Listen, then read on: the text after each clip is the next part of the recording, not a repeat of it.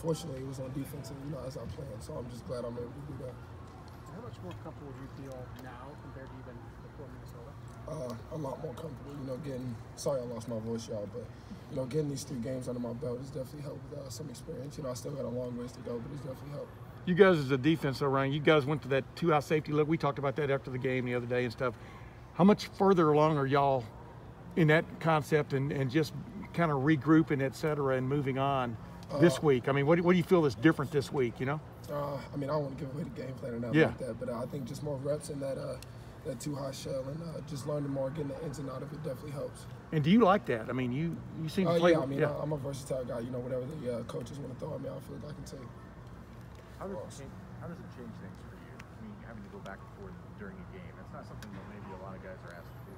As far as kind of having to move back and forth as far as like whether you're back, whether you're more. It doesn't change anything at all. I just like being on the field. So if I'm on the field, I'm straight with all that. Ronnie, Cody Simon said you guys are trying to get just a little sharper and your underneath zone drops. I know you can do some of that. What's the challenge there? I guess making sure your spacing's right, making sure your landing marks are right. Does it just take reps? Yeah, it takes reps. We like to play a lot of vision on the quarterback. So just playing vision on the quarterback, being able to set, when he's set, and melting is what we call. But just moving when he moves, just following his eyes is something that can be a challenge. But I think we've been repping it a lot, and I think we'll be good on it.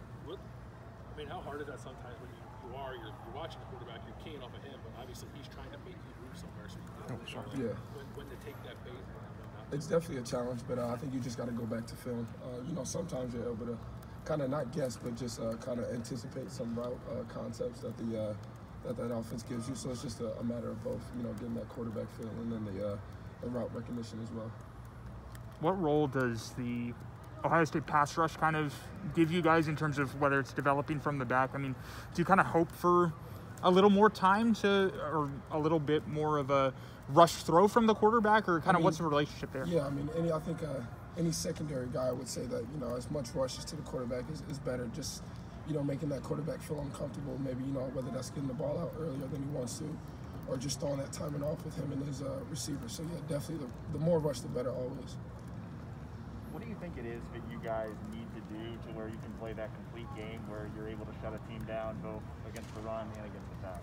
I think it's the details for us. We watch the film and we're like this close from, that big play where something shouldn't have went wrong. So we just got to, laser focus on the details and just make sure our assignments are right. Do you feel like you're seeing that in practice where guys are paying more attention to detail each week?